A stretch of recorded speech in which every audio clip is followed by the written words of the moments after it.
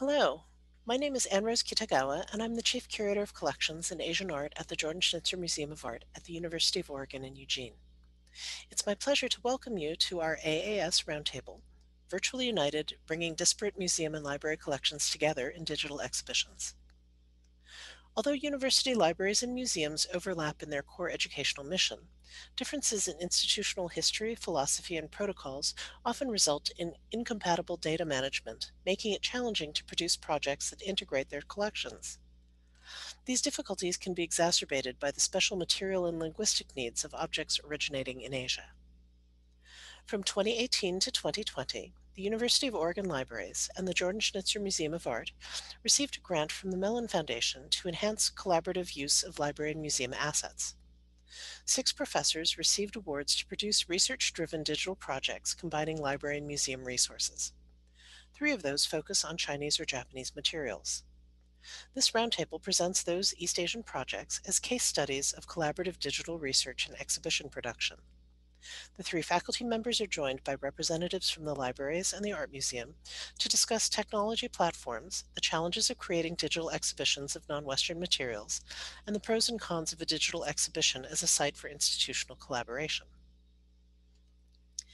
History professor Ina Asim's digital exhibition, The Artful Fabric of Collecting, uses Omeka and StoryMap.js to introduce art alongside documents and photographs focusing on Chinese textile collector and UO Museum founder Gertrude Bass Warner.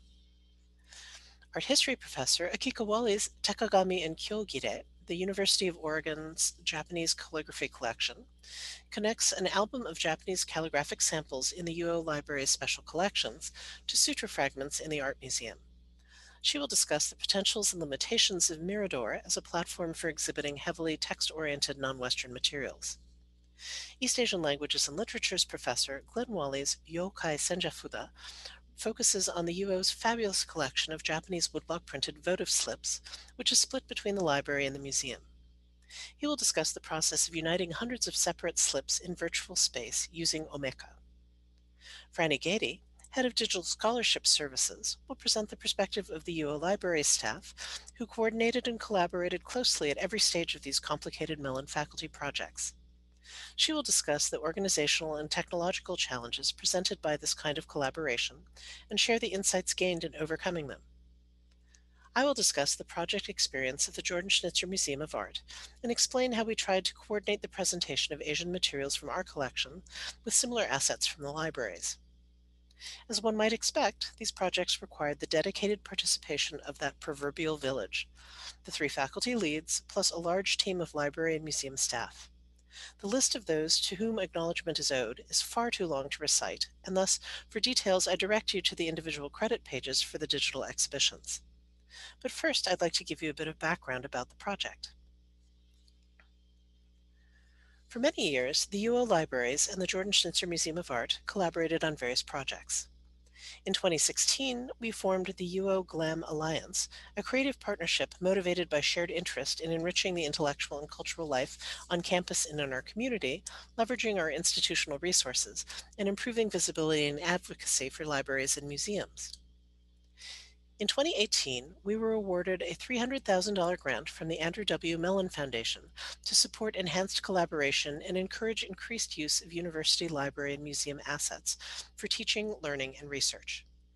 The award funded a 2-year program to issue Mellon grants to 6 UO faculty and to provide integrated library and museum staff support to help them develop and disseminate innovative curricular research projects that would increase the use of our collections and raise awareness of the vital role we play preserving cultural heritage and supporting research and pedagogy.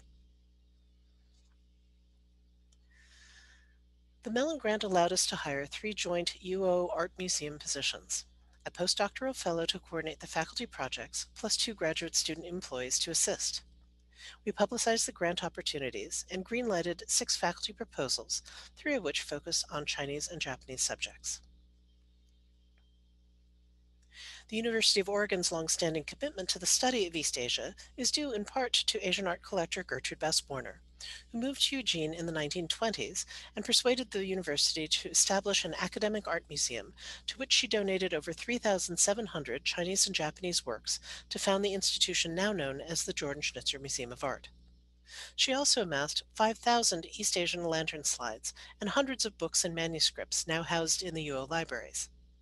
Both institutions' wide ranging Asian collections include rare materials from the Warner Legacy Collection and from the estate of anthropologist Frederick Starr. Our Mellon faculty projects presented various opportunities and challenges.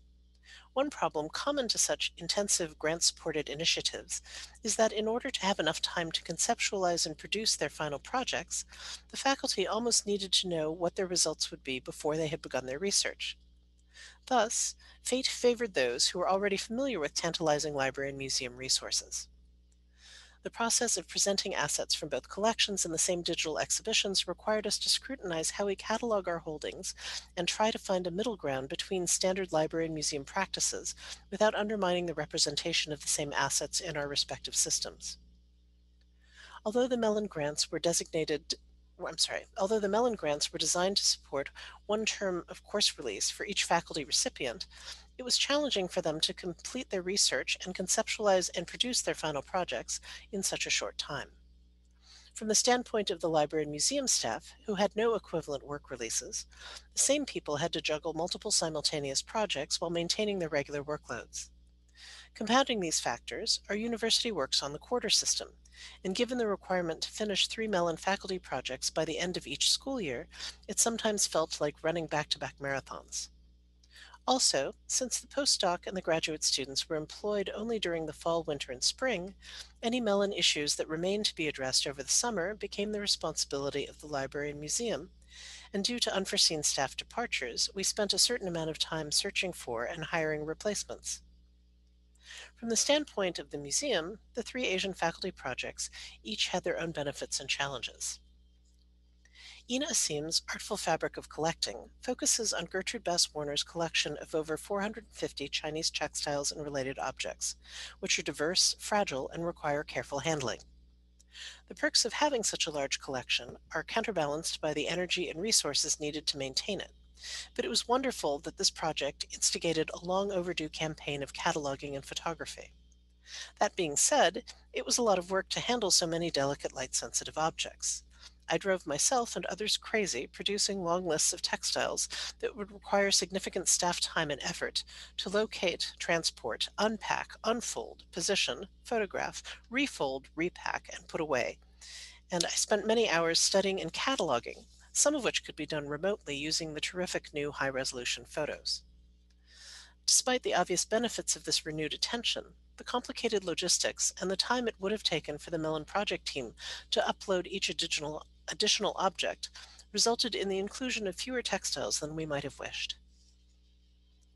By contrast, Akiko Wali's Tekagami and Kyogire project was relatively simple from the museum standpoint because the 36 diminutive sutra fragments in our collection represent only a small portion of the total number of works considered and were already documented with photography. My responsibilities entailed data entry and the coordination of various study visits for the graduate students and for a group of distinguished specialists from Japan. Akiko Wali's digital exhibition is a wonderful introduction to the culture of collecting Japanese calligraphy, and I'm sure that she will provide interesting details about the challenges she encountered trying to transcribe, transliterate, and translate traditional manuscripts. The museum's responsibility for Glenn Wali's Yokai Senjafuda project were likewise relatively straightforward, since the 1,750 Japanese printed votive slips in our care are relatively small, unmounted, and easy to handle. Nevertheless, though most had already been photographed, none were fully or consistently cataloged, their accession numbers were assigned in random order, and the collection contains many duplicates. So we identified and cataloged the relevant slips, only a few of which required new photography. The brilliance of Wali's digital exhibition is the fascinating background it provides about the production and culture of Senjafuda, along with the scholarly information about all those colorful Japanese monsters. My sense is that that our library colleagues did the lion's share of the faculty support, since they directly oversaw the Mellon postdoc and graduate students and provided most of the technical expertise and project coordination needed to ensure that the digital exhibitions could be completed on time. I know that Franny Gady joins me in hoping that the final Mellon projects realize the faculty's visions. From the standpoint of the museum, their digital exhibitions highlight their scholarly brilliance and the hard work, and hopefully will provide welcome new teaching and research opportunities.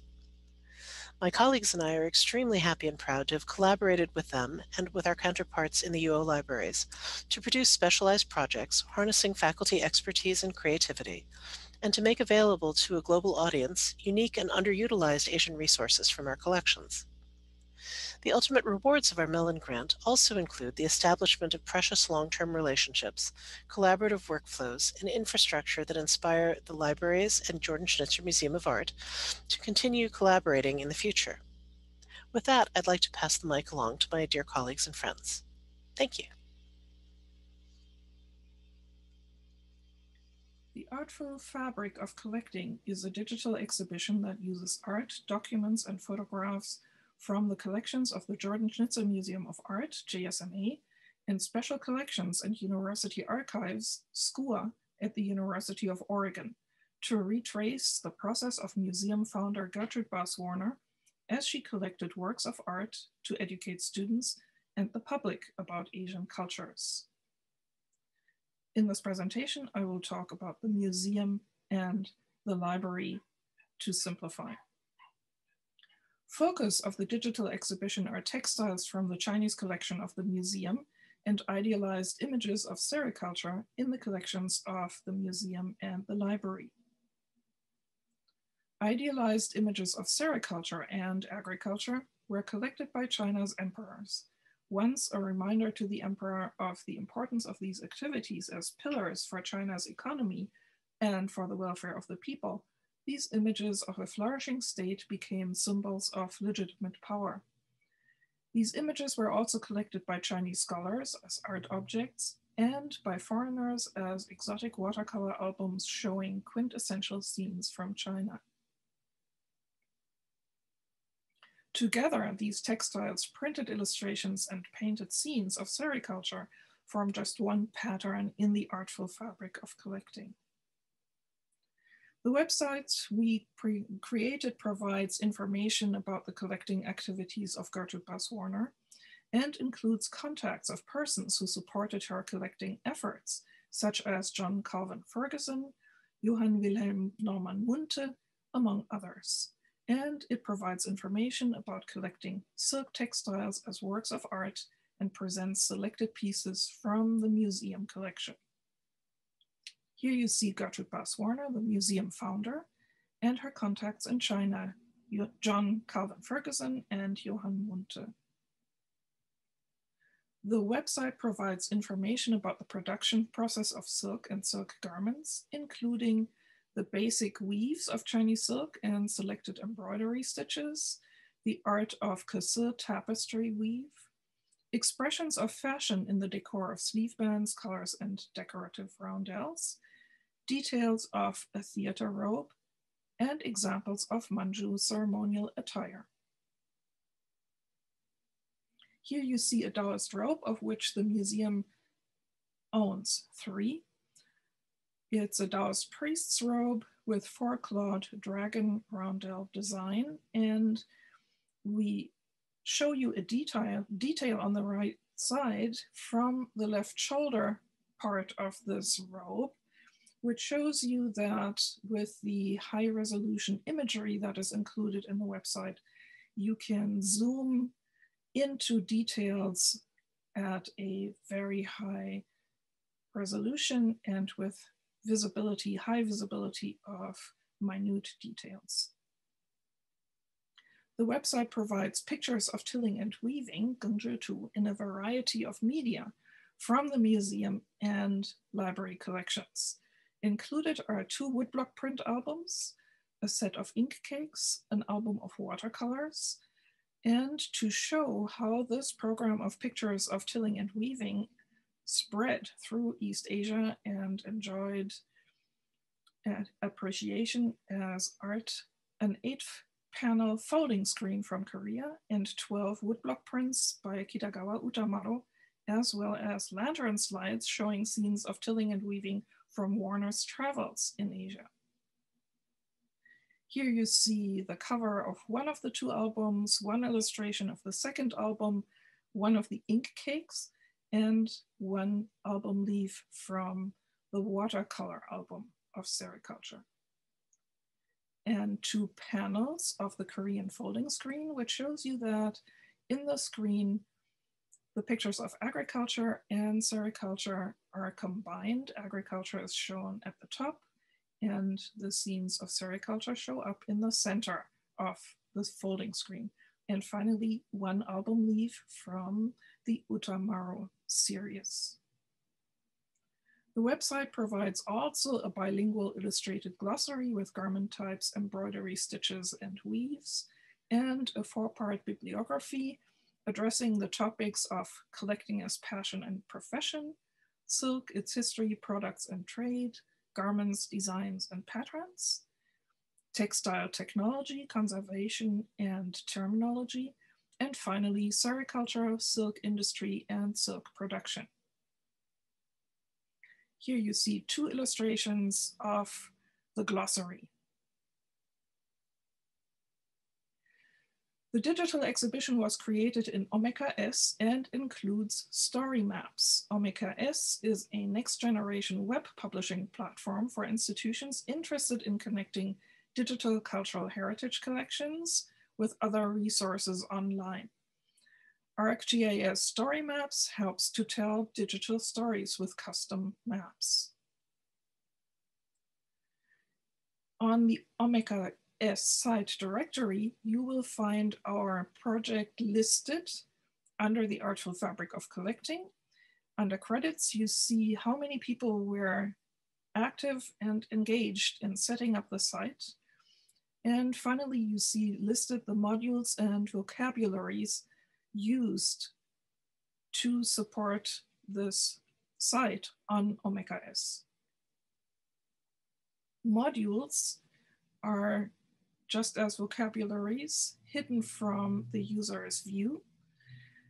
Omeka S has 55 modules. 21 of these were used for the Artful Fabric of Collecting and make the site searchable, relatable, and allow for a collection of site use metrics that reveal the profile of the site to the specialist librarian. It's, so to speak, the secret life of the site, which remains hidden from the general viewer. Omeka S vocabularies are part of the resource section for global data description and are also hidden from the user's view. Vocabularies describe items, item sets, and media. Omeka S provides, by default, 3 metadata vocabularies, and the Artful Fabric site is linked to 8 additional metadata vocabularies that the programmers, the specialist librarians, included. Hello, and thank you for visiting our panel. My Mellon project involves 2 sets of calligraphy collection at the University of Oregon. One is a tekagami, or mirror of hands, in the Special Collections and University Archives, or SCUA. And the other is a set of 36 fragments of calligraphy at the Jordan Schnitzer Museum of Art, or JSMA. A tekagami is an accordion-style album of old calligraphy fragments, or koshitsugire. The SCUA tekagami holds a total of 319 fragments. The album was most likely compiled around mid-19th century, but the fragments range in date from 8th to 17th century. This album was a part of Gertrude Warner's gift to the university. The SCUA tekagami exudes incredible presence and tactility. The front and back covers are lined with delicate silk, and the 4 corners are adorned with metal fittings with a floral motif done in silver inlay. The sense of tactility continues inside, for many of the fragments come with lush paper decoration. On the square poetry card to the right, for instance, the fluid calligraphy floats across the page that is dyed in red and further embellished with an image of wisteria in mist done in gold and silver. The Skua Tekagami includes varying types of texts from Buddhist scriptures, single poems on oblong or square decorative paper, pages from poetry anthologies and narrative stories, to other private and official documents such as letters and diary. The JSMA collection, on the other hand, is a set of 36 individually mounted fragments of Buddhist scriptures known as Kyogire, dating again from 8th to 17th century. The handwriting on the accompanying oblong slips reveals that the set was purchased from an antique store in Kyoto called Geirin-so. The JSMA set represents an exceptional breadth in calligraphy style and quality, and types of ornamentations from lush use of gold and silver to painted underdrawings and stamped motif. It includes examples from Korea and possibly China, and every major period of calligraphy, history of calligraphy in Japan, from the Nara to Edo period. This balanced diversity within the same genre of calligraphy makes this set intriguing and invaluable, particularly as a pedagogical tool. My Mellon project identified and transcribed all 319 plus 36 fragments and positioned them in the context of the history of Japanese calligraphy and calligraphy collecting. The fruit of this year-long research resulted in a digital exhibition, Tekagami and Kyogire, the University of Oregon Japanese Calligraphy Collection. The exhibition also makes available the preliminary metadata for each of the fragments, including transcriptions of content, and for some, transliterations and translations, and high-resolution images. In the future, the metadata will be made fully bilingual for a more global access. For the Tekagami side, our hope was to use Mirador to present the entire album two-page spread at a time to showcase the interplay between the fragments on a page, while simultaneously making the information for individual fragments accessible by clicking on the image. Unfortunately, the version of Mirador available at the time of the project could not accommodate the standard right-to-left movement of an East Asian manuscript. We are presently working to customize Mirador, but in the meantime, we approximated this effect using the universal viewer, hyperlinking the metadata for individual fragments to those of the two-page spread pages. The Mellon Fellowship gave me the opportunity to create a foundation for a multi-year transdisciplinary and collaborative research. Presently, I am continuing my research on the Skua Tekagami as a Getty Scholar. The fruit of this research will be made accessible on the digital exhibition. The experience of creating an online database allowed me to reflect on effective digital data sharing and on the types of data that are truly useful for scholars and students worldwide. For instance, during my Mellon term, I chose to collect initial data in a Word document because of its higher versatility in working in Japanese.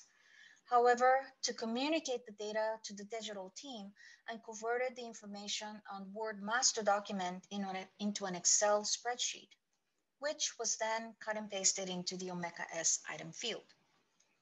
The three-step process was necessary due to the sheer number of fragments and volume of information. But because Word, Excel, and Omeka S are not fully compatible with each other, certain functions such as highlights or font colors sometimes did not transfer automatically between Word and Excel, or they require an additional HTML coding to achieve in Omeka S. Furthermore, because it was beyond my ability to override some default settings of Omeka S, not all information I envisioned appearing together actually appeared together in the final product. These hiccups and limitations prompted me to not only prioritize the information, but also to think more deeply about whether or not certain methods of organization that I took for granted, such as color coding, are in fact the most effective or accessible ways of conveying a content in digital communication. This project is still very much a work in progress. The Mellon website has the potential to present a more universally accessible database for the study of Japanese calligraphy and to provide a venue for an ongoing collaborative scholarship. Looking ahead, establishing a consensus on the most useful content and effective presentation of dataset, and envisioning what a transdisciplinary and global database of fragmented Japanese calligraphy could look like are foundational steps toward achieving such aspirations. Thank you, and I look forward to our discussion. First, I'd like to briefly explain my project before reflecting on some of the issues I faced with it. The title of my digital exhibition, Yokai Senjufuda, consists of two Japanese terms that haven't been naturalized into English, although one is on the verge. My goal was to introduce these two unfamiliar or semi-familiar concepts, using each to illuminate the other. Senjufuda, or nosatsu, often called votive slips in English, began in the 18th century as small pieces of paper bearing a worshipper's name that said worshipper would paste on a wall, gate, or other surface at a temple or shrine. This practice still survives today, and votive slips can still be commonly found pasted in such places. Slips for pasting are generally simple, monochromatic affairs, but the slips that my Mellon site focuses on are in fact full-color woodblock prints that can be thought of as miniature ukiyo-e. These belong to a distinct but related dimension of Senjufuda practice. Within a few decades after their emergence, Senjufuda evolved into items for exchanging and collecting. Slips of this latter type came to sport elaborate full-color designs. Most of the little scholarly attention paid to Senjufuda has focused on the religious, cultural, and social networking aspects of pasting and collecting culture. As well it might. Pasting slips were, and are, intriguing artifacts of a semi-renegade religious practice enacted privately in a public space. Exchange slips, while less overtly transgressive, nonetheless occupy a subcultural space whose cultish appeal is assiduously cultivated by participants. But exchange slips in particular can also be appreciated purely on a visual level. They can boast incredibly fine craftsmanship, brilliant design sense, and a dizzying variety of motifs. The University of Oregon has one of the largest collections of Senjufuda in the world. It contains over 100 scrapbooks filled with slips, stacks of unmounted slips, and tools, publications, and ephemera relating to Senjufuda practice dating from the 1840s or so to the 1990s. We're talking a total of several thousand individual images. Some of these had been digitized before I began my project. More were digitized during the project, and more, over half, still await digitization. The Yokai Senjufuda exhibition was meant to highlight this collection by showcasing and analyzing a number of examples united around a single theme. We chose yokai, traditional Japanese ghosts and monsters. As many of you will know, yokai are becoming increasingly known in the West through their prominence in manga and anime culture. I teach yokai-related texts in several classes myself, and since the Senjufuda collection includes many examples, it seemed a perfect match. In the end, we identified over 300 slips with the yokai connection, and these are accessible on the site in high-resolution digital formats. Most of them are worked into the site's narrative, meaning they play some role in exploring either Senjufuda culture, yokai culture, or both, and receive some level of analysis and commentary. I ended up writing over 30,000 words for the site. I'd like to now briefly address three issues I faced in this project. The first is what you see in the description of this roundtable, the process of uniting hundreds of disparate items in virtual space using Omeka. To be honest though, as I was putting this presentation together, I realized that this was, from my perspective, the easy part. I found Omeka fairly smooth to use. That being said, I got good training on it from support staff, and more importantly, they did a whole lot of behind the scenes stuff in terms of assembling and importing the images and designing the basic architecture of the site. Essentially, I just copied and pasted in my writing and dragged and dropped images where I wanted them to appear. As a result, I wouldn't say I understand how to use Omeka per se. I learned how to do what I needed to do for my part, but relied on others for the rest. Maybe the lesson here is have excellent supporting guidance. Easier said than done, but not in this case. However, I did face an issue, and ultimately I think a failure, in connection with these hundreds of disparate items. My initial hope was that in the process of putting my site together, I'd generate a whole lot of new metadata. That is, I was hoping that for each of the slips we included, I could translate all text appearing on the slip, as well as adding a paragraph or so explaining the artistic motif. This information would be added to the metadata for each slip so that when it was accessed on its own, out of the context of my exhibition, say through Oregon Digital, where the UO Library's photo slips are digitized, or through the JSMA's website, all this information would be available. This didn't happen, partly because of time, but mainly because I couldn't stop thinking like a writer of articles or monographs. What I set out to do is at least partly a database project with the narrative overlaid on the top in the form of the text of the site and its organizational scheme, but soon the narrative came to consume all my focus and I ended up neglecting the database project. As I say, part of this was about time. With a finite amount of time to work on the project and knowing that the narrative part of the site was what most people would see, at least initially, I ended up prioritizing that and then didn't have time to flesh out the database aspects. But I think a bigger issue, and the one that I'd like to highlight here for any scholar who's contemplating this kind of project, is that I couldn't make the right mental adjustment. I just couldn't find a way to approach the material that wasn't essentially writing a book. I ended up concentrating on crafting my text into a quasi-narrative, quasi-argument presentation that worked the images into the points I was trying to make.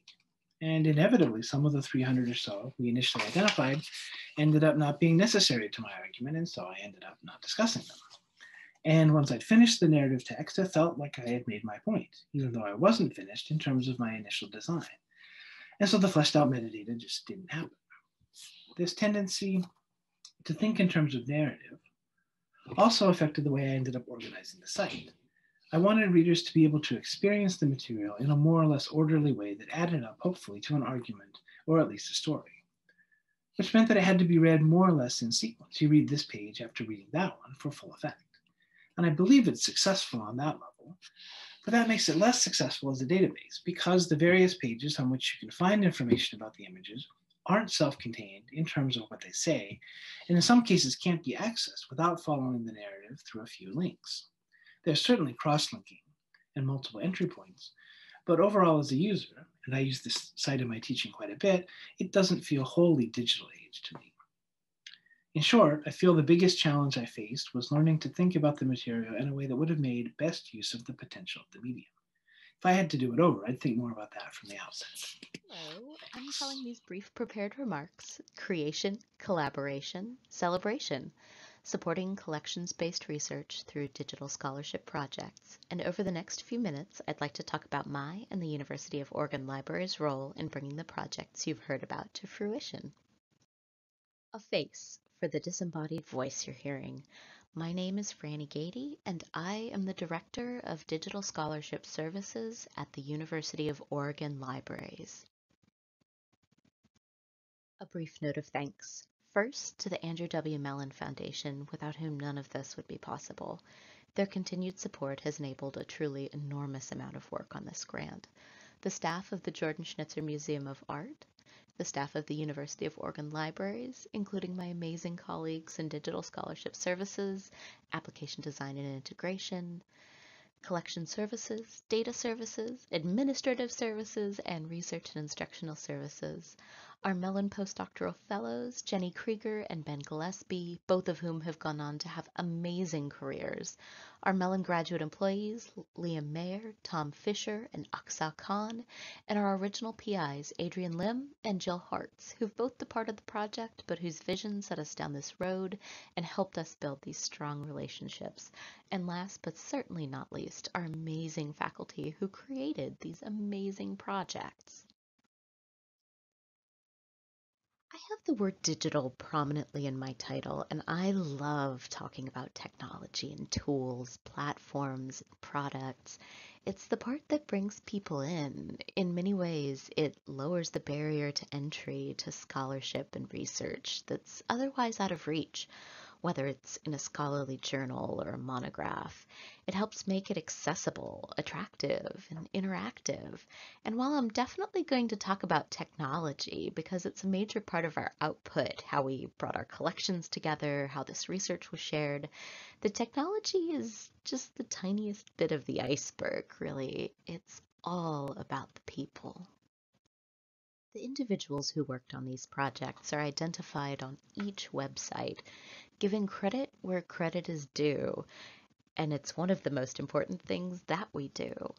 And for every single project, there were one or more people dedicated to each of these roles that's listed on this slide. Performing original research, our faculty who've presented for you today, our postdoctoral scholars and graduate employees who supported them and conducted supplementary research, our postdoctoral scholars and members of library staff who provided project management, while designers and developers at the libraries offered technology support.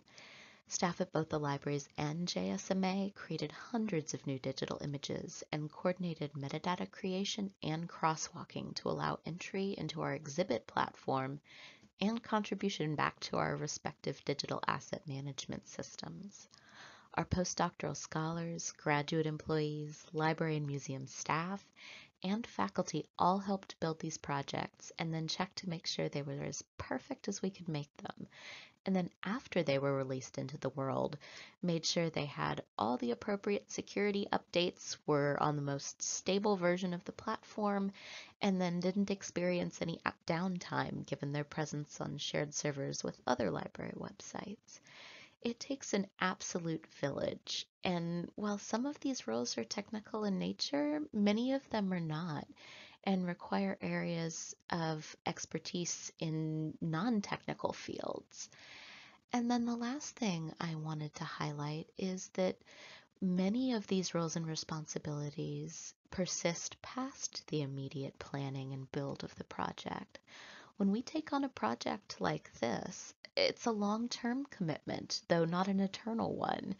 Technical projects have a limited lifespan, though we do make every effort to ensure that both the intellectual labor and the digital objects are made as permanent as possible. The 3 projects highlighted here are all on the Omeka S platform, which is a newer addition to the pantheon of content management systems used in digital humanities projects.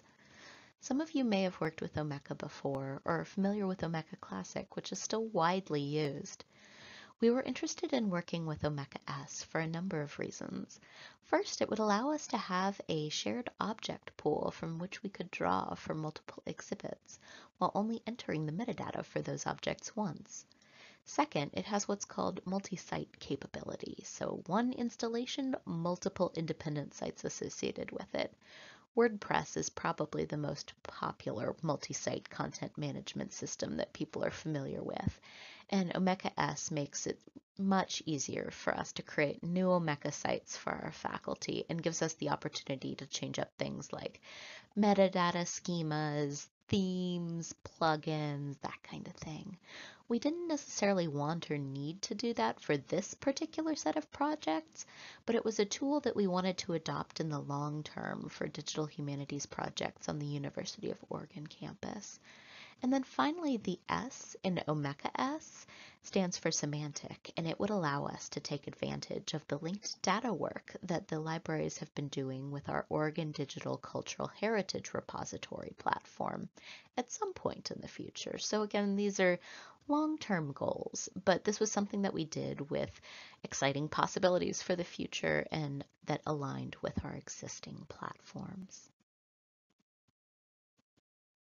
I wanted to talk about a few considerations for Asian collections and exhibits that we encountered on Omeka S that weren't specific to any one project. First, support for top to bottom and right to left script varies depending on where you are in the site.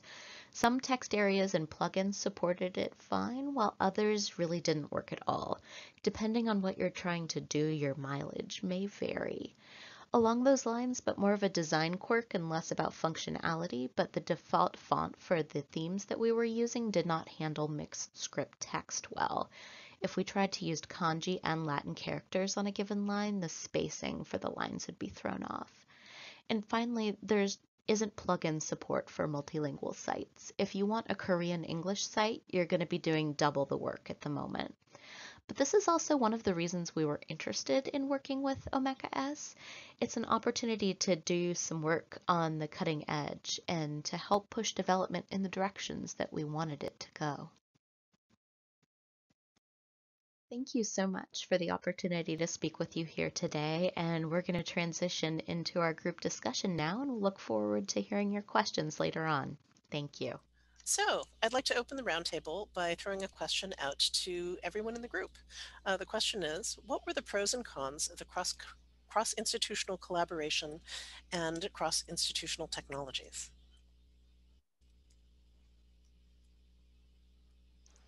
Who would like to start? Well, maybe you. Okay.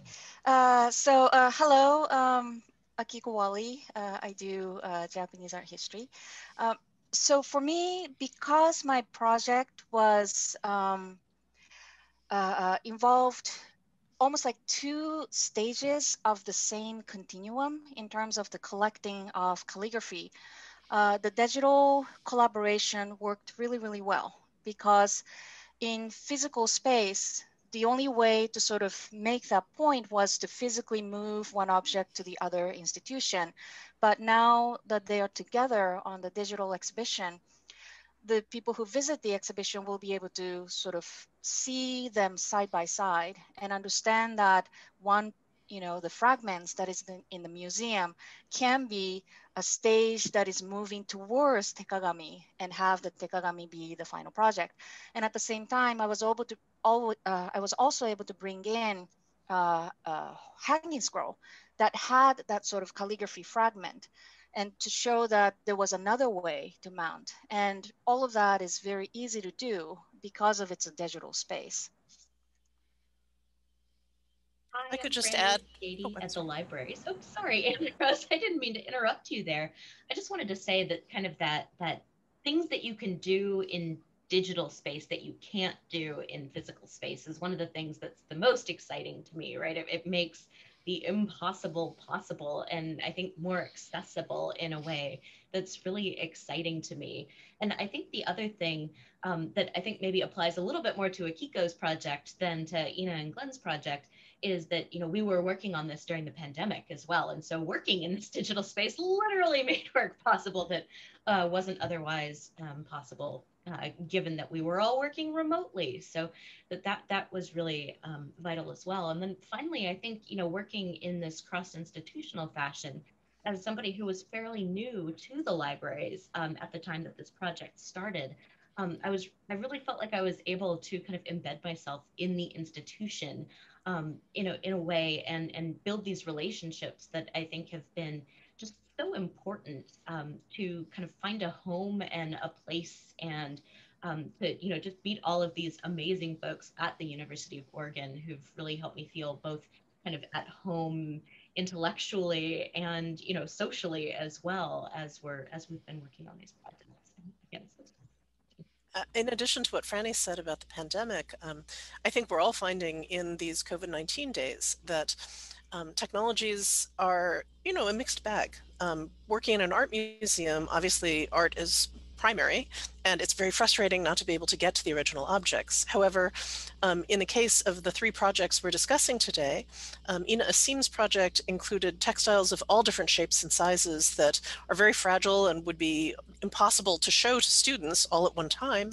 And Kiko Wally and Glenn Wally's projects encompassed very, very small items that even if you could put them in front of a student or a class, only one student could see them at a time, and not very well. And digital technology allows them to be globally accessible in ways that go on in perpetuity, and that's going to raise the level of scholarship about these things. So that's perhaps the only upshot of the weird days in which we live.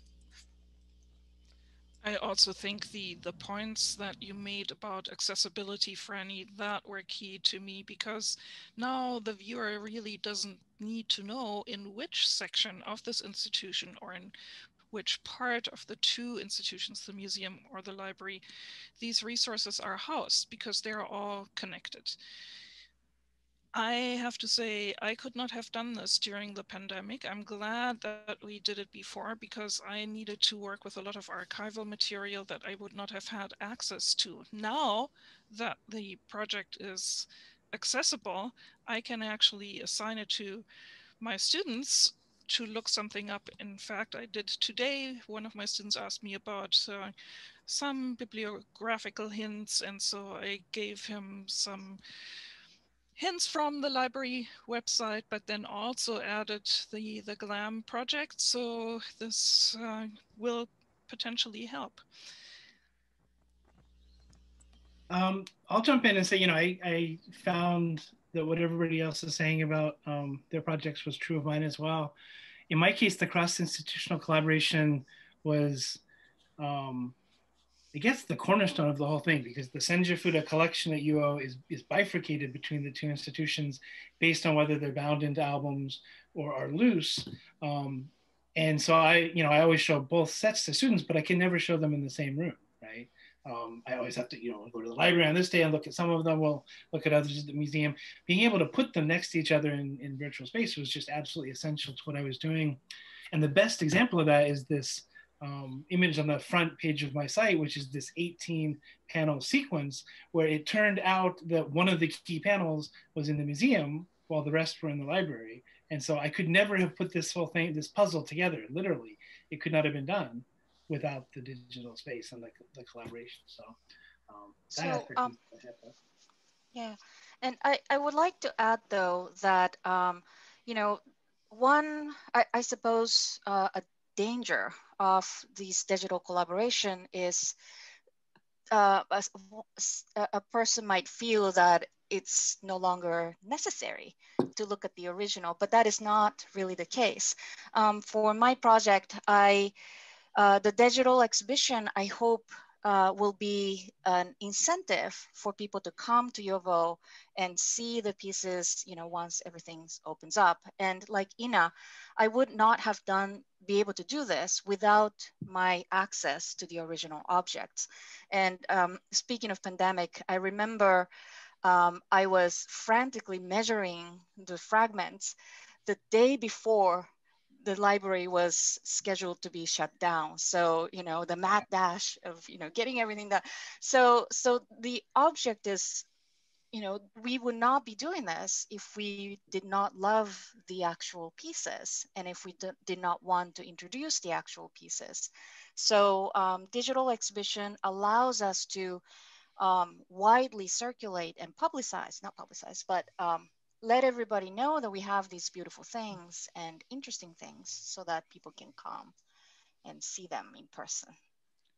Yeah, I think it's important what you're saying, because when I think about the textiles, it is fabulous that we have high resolution photography. And when I assign something to a student, or one of my colleagues from art history just contacted me and told me that he used the site, it's fabulous to really be able to zoom in and see great details. But as you said, this doesn't keep you from going to the object itself, because you don't get a feeling for the scale. So once the students see a dragon robe in its original size, after they have studied the details, after they know how to read this garment, when they then see the robe itself, they get an idea of what it actually looks like once it's fully unfolded, and how impressive it is when the light falls onto the embroidery, how it shimmers, and what this kind of garment represents in a ritual, or represented when it was in use in the palace.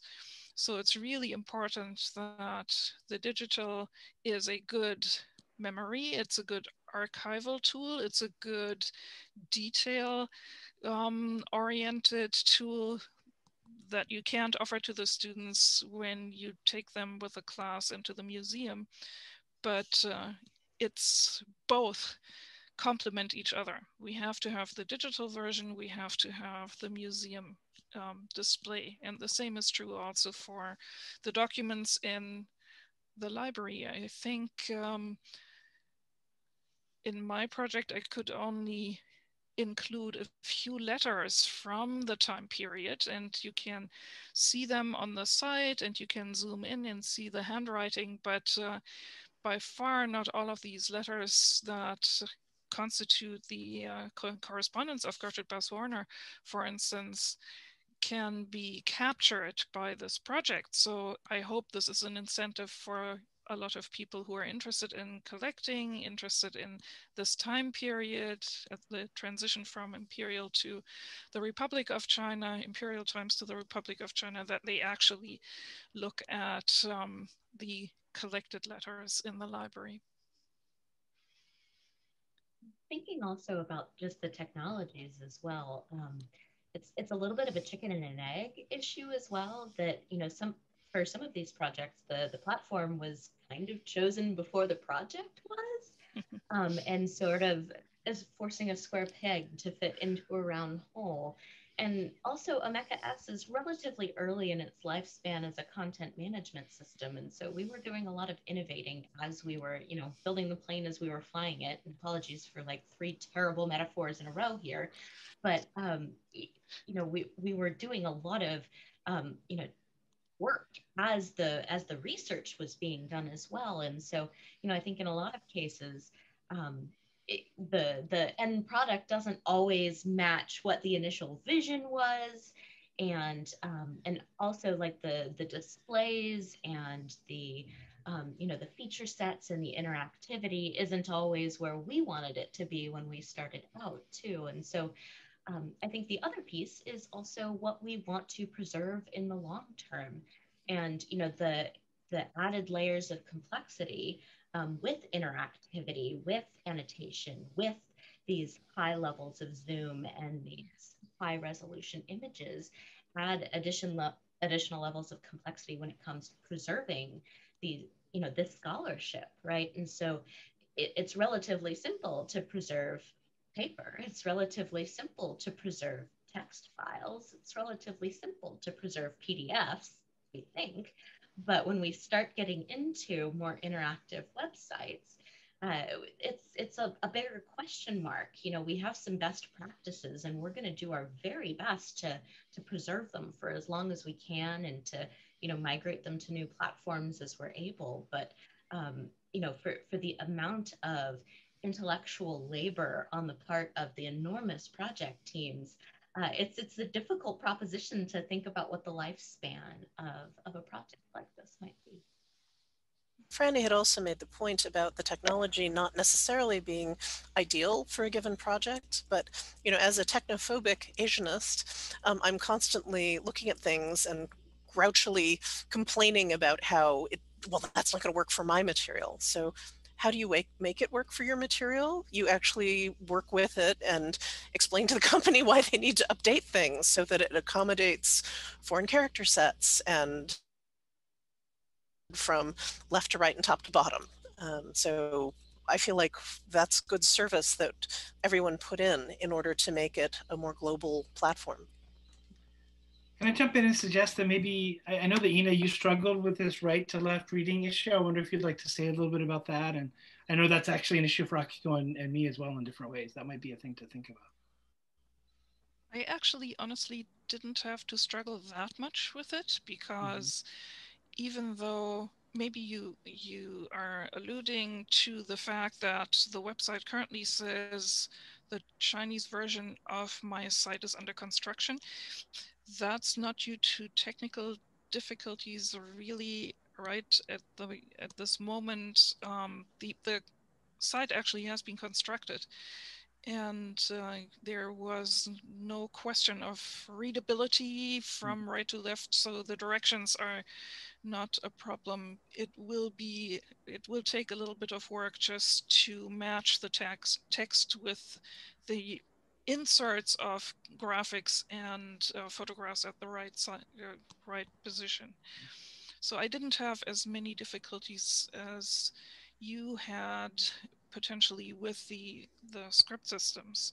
What I got a question from Akiko previously. She asked me whether I had any training. I had a training with the staff of the Digital Scholar Center in Omeka S, but it would be a really pompous exaggeration to say that I'm fit, especially now that it took some time has passed, and I don't use Omeka S every day. I had a little bit more experience with Omeka, the previous version of the program, and I learned when we switched to Omeka S that it is much more versatile, much more powerful in a certain way, because it can handle very different data sets and also allow for the metadata collection to be much more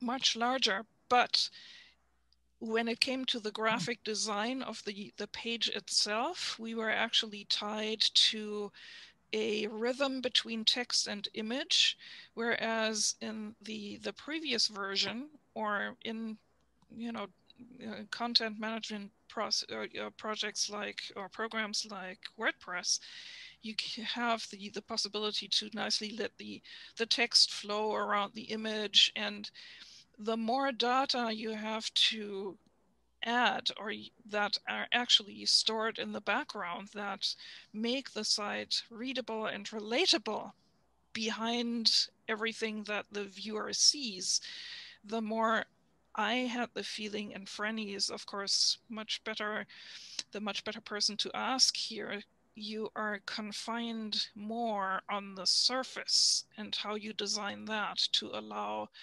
for the embedding of not only one image, but once you click on this image, to have a series of images, and to have these images zoomable, and sort of to have relatable structures behind the surface. So it was a steep learning curve for me, for sure. Yeah, so in my case, yeah, right to left movement was very important. And because of the material, it was possible to make it an important aspect, but I wanted to make a point that this album had a particular sequence, and the sequencing was just as important as individual fragments. So in order to convey that, there had to be the movement of right to left had to be somehow replicated. And Mirador at the time did not have the capability to go right to left. And I've seen a version very recently in a Japanese website that had that orientation. So now I think it has that capability. And in fact, Franny and I are working with Azel and the team to sort of customize so that we can update the website with, better, not better, but more apt Mirador. But we tried a couple of workarounds. One was to create a flip book so that we are actually flipping the album like one would do. And that was fantastic. But the shortcoming was that the flip book was just a flip book, and you couldn't link the information to each of the fragment metadata through the flip book. So that was a little bit not quite what I was envisioning, to create that connection between the whole and the fragments. So what we ended up doing was to just use the simple universal viewer and have the 2-page spread be coming up page by page, and you can click on them and link the information to individual fragments in the more information section. So, but the bigger issue is what Rose mentioned about trying to sort of, technology can always be better, I think. And, it's a work, like a work in progress. So, to figure out a creative way to at least simulate what you have envisioned the website to do is important. And it also, I mentioned a little bit in my presentation, but it also made me think about what digital communication is and what is the effective way to communicate digitally. That is actually a different kind of communication from in person or even, publishing an article. So I think it was kind of an interesting creative activity, I think. And that's one of the interesting things about working with Omeka, particularly, which has been developed for cultural heritage institutions like libraries and museums to work with. And so it's using platforms like Mirador and Universal Viewer and adapting them as plugins to display high resolution images. So they're taking these pre-existing platforms like Mirador and Universal Viewer that have these suite of functions that we'd like to bring into Omeka. But the Omeka versions of these platforms don't necessarily have feature parity, right? So things that we've seen in other places, we can't necessarily bring into Omeka just yet. And so that's one of the things that we're really interested in doing, and I think is absolutely the ultimate goal. And Akiko has been incredibly, creative and thoughtful as she's used a variety of different feature sets, and has also used still images and just bringing in different ways of looking at this content to get your message across. And so I think again, as we were saying, part of the issue of the technology is sometimes it's just not where you want it. And so we've taken a number of different approaches from developing plugins and themes ourselves where we've been able to, but with projects like this, we had staff departures throughout the entire project. We contracted with outside developers to assist us with this, but then you're also encountering, going back and forth trying to get the feature sets you want. Sometimes you're encountering different time zones. Sometimes you're not quite communicating what it is that you're looking for and are operating on extremely condensed timelines. So when we're working on projects like this, I think being both flexible and creative is incredibly important. So I'm leaping off of what Franny just said. I wanted to talk not just about sort of the myopic nature of technologies, but also we have to change some of our internal systems. I think anybody who deals with non-Western art in a primarily Western context is constantly having to explain that my recto is your verso, and your last name is my family name, and those are things that I sort of fight those battles within my own institution, and it's good just to make everyone more aware that there's more than one way to go about these thinking about these systems.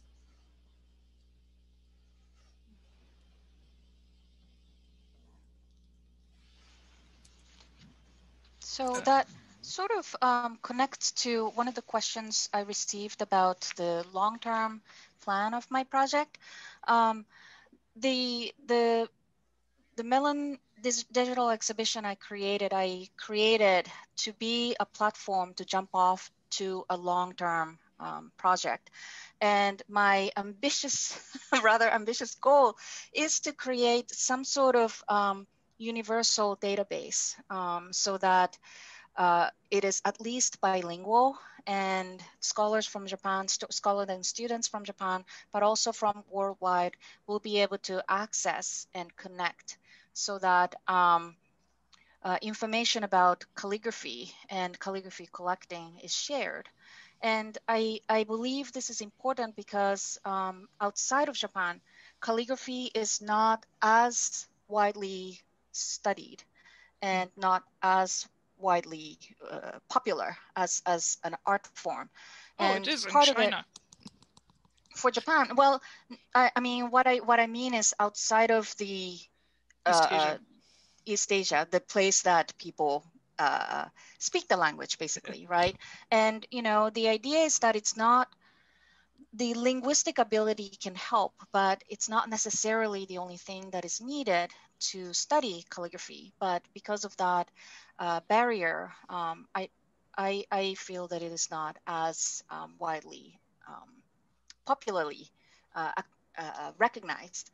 And a website like this and sort of a universal database might be a way to sort of at least rectify that a little bit, and to show that, you know, calligraphy is beautiful and it's something that is beyond just reading. So to sort of on the way to that, I have been continuing to collaborate with the 4 scholars from Japan who visited us to survey the University of Oregon's collection of calligraphy.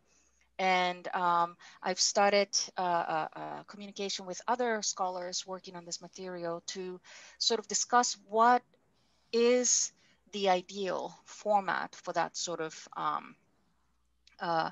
database. So that's kind of an exciting development. So speaking of ideal formats, Glenn, I was wondering if you could talk a little bit about like knowing, if you knew then what you know now about your project and your site and your materials, would you have organized your exhibit differently? I would have organized my time differently, that's for sure. I have been able to watch Akiko up close to see how she has approached her project, and I'm going to embarrass her, but I'll just say that she started from making this really meticulous set of records for each one of these different slips and translating it, transcribing it, getting all the information together before she started saying anything about them. And in retrospect, that's what I would have tried to do. That's kind of what I was gesturing at in my presentation by talking about this metadata issue. I wanted also to end up with this database where people could look at any image, look at the metadata on it, and find a complete description of what's going on in there. Transcriptions, for example, of all the names of the collectors and sponsors who were responsible for these slips. So I would have started with that if I had realized that I wouldn't get to it if I put it off to the end. As far as the organization, I might have decided that I needed more of a table of contents page. The way I think the way the design we kind of settled on, Jenny and I, is kind of like this almost like a Venn diagram. Sort of like there's this course you can take through the material that starts with Senja Fuda as your topic, what are Senja Fuda, and leads you through that. And there's several crosslinks over to the other path, but the other path is you can start with what are yokai and lead through a discussion of that. And they talk to each other, but I've found that like I know what page I'm looking for, but I have to follow 5 or 6 links to get to there, rather than having a simple like upfront, this is every like sitemap sort of thing. And you can get that, but because this is what I was talking about in the presentation, because I was thinking so linearly, I thought, oh, that's not a problem. I want people to read this stuff first before they get to this later part. But now using it as a teacher, I'm like, well, I just want them to cut to this particular page. So that might be the answer to that.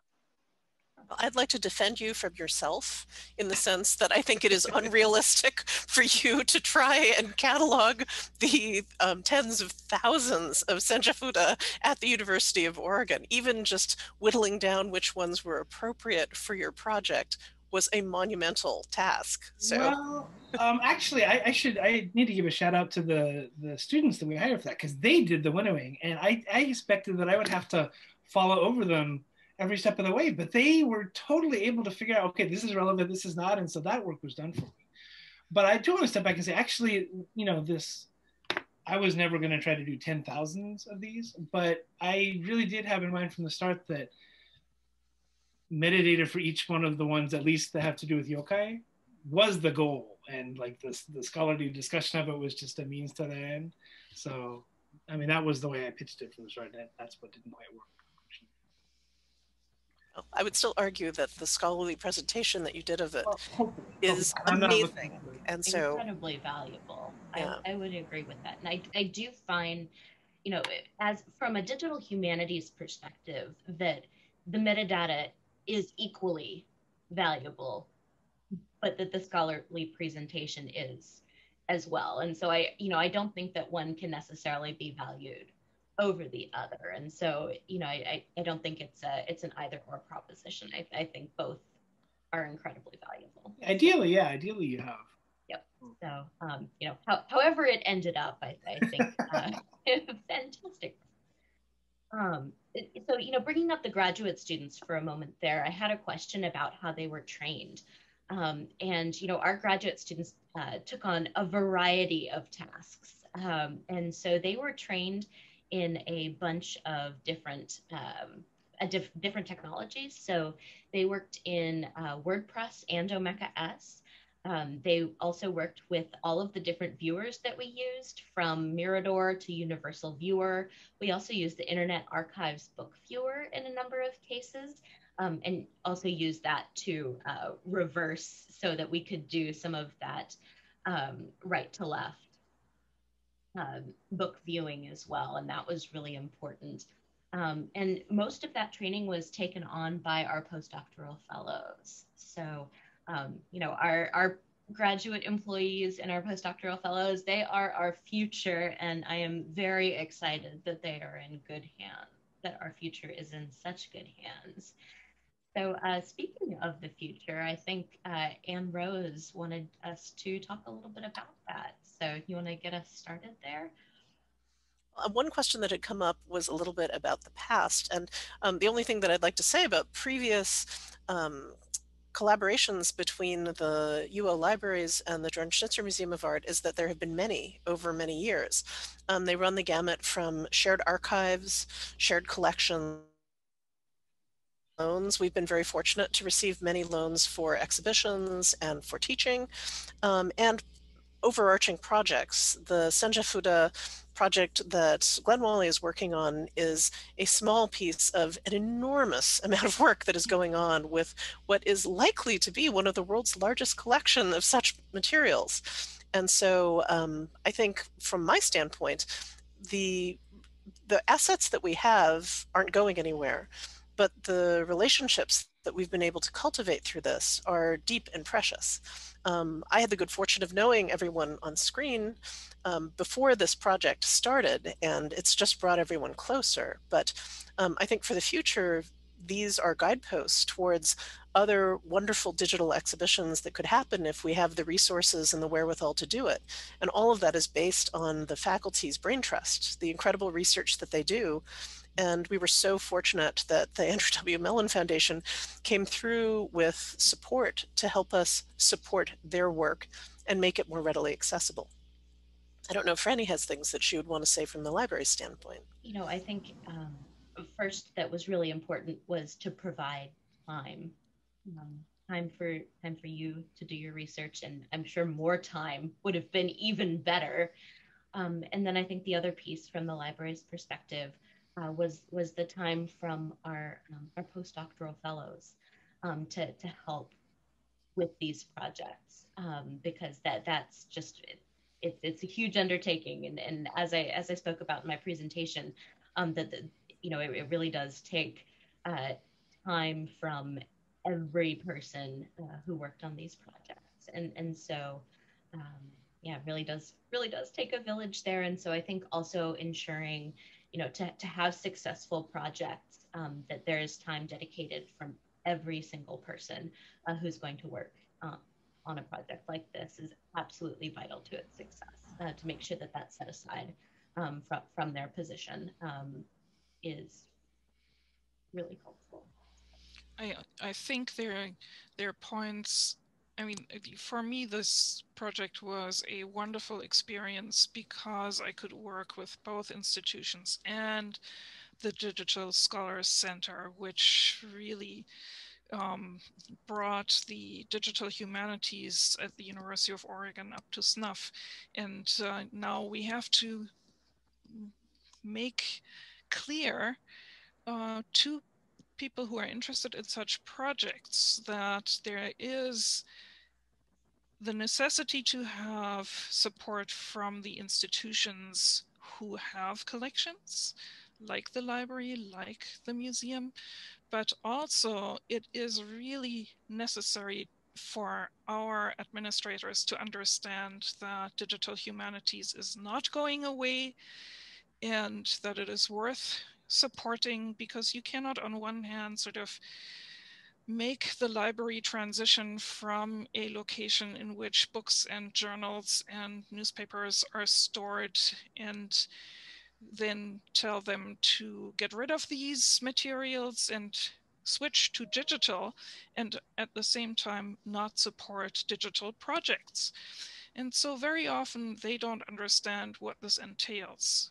Not the people in the library or in the museum, but the people who are in different locations in the university and may decide about the future. And they also need to understand that maintaining these sites takes effort and support, but it also doesn't just take effort and support.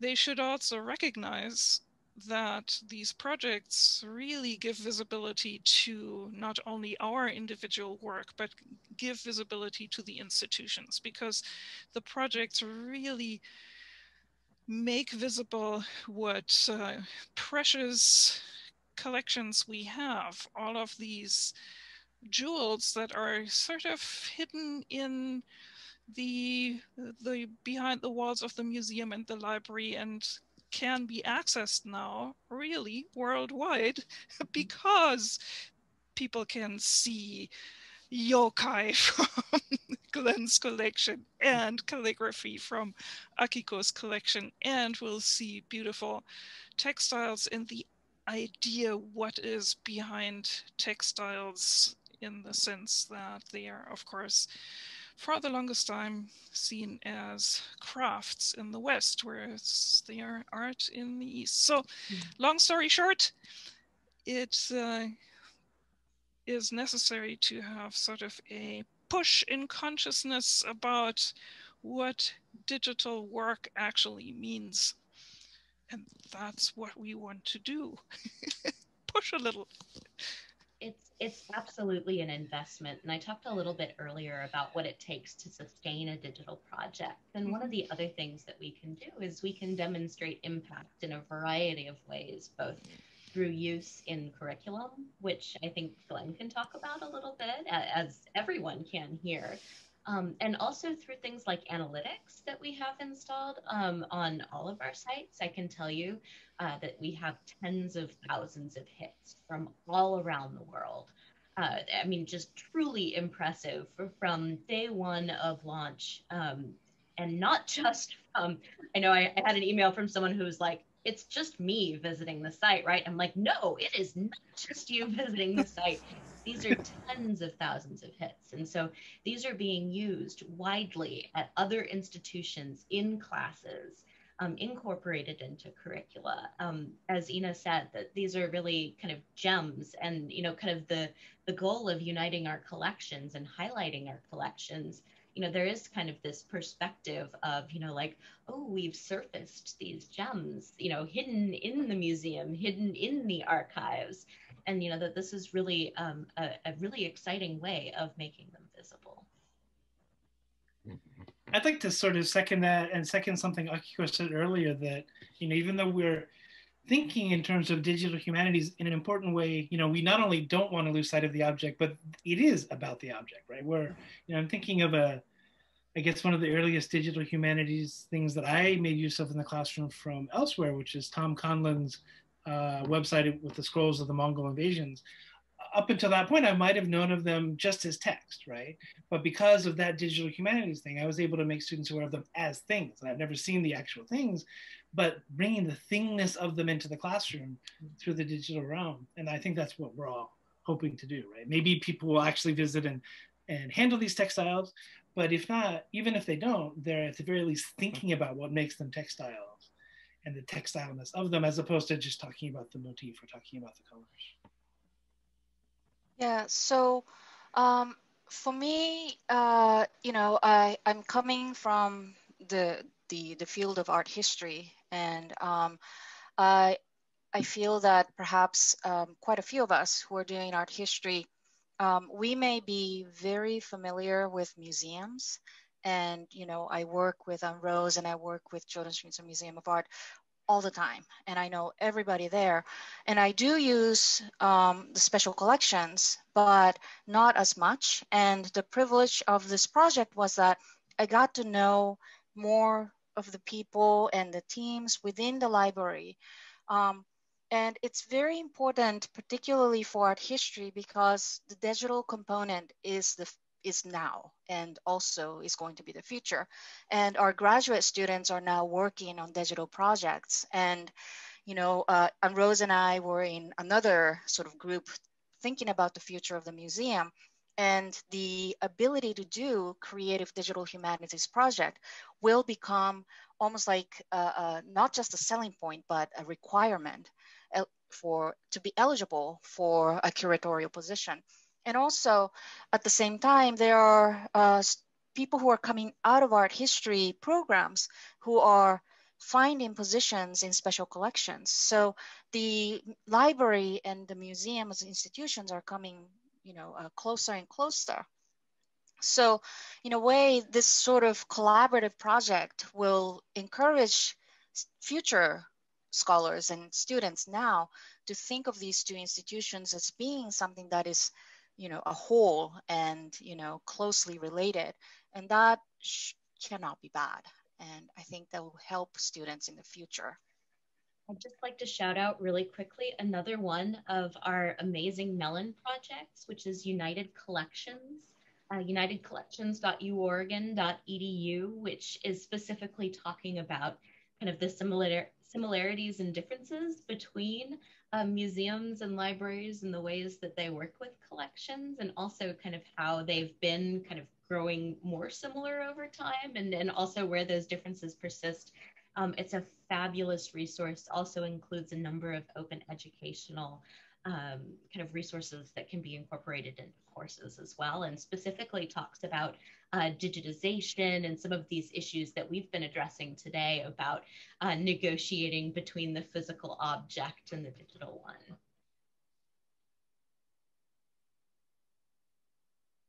Well, I think this has been great, and thank all of the panelists for all of their scholarship and hard work on the sites. Thanks to the teams who made them possible. Thanks to the Andrew W. Mellon Foundation for providing the support to make it happen. And we look forward to many future collaborative projects at the University of Oregon and beyond. Thank you. Thank you to Anne Rose, our very able moderator today. And thank you everybody for coming. All right.